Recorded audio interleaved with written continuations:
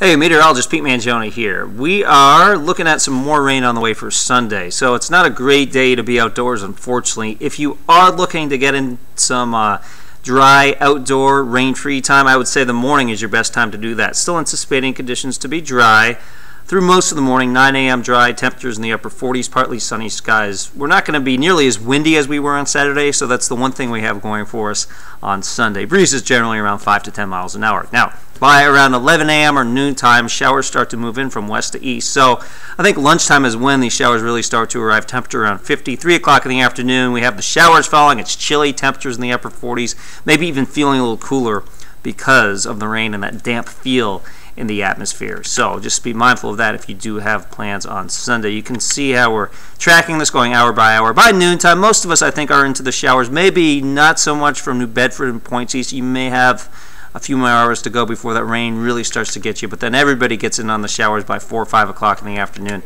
and then the showers start to exit by Sunday night. Now, we have a couple of chances of showers showing up this week in the forecast, so it's sort of an active weather pattern, although I don't really have any days where it's all-day rain, but certainly things do remain unsettled.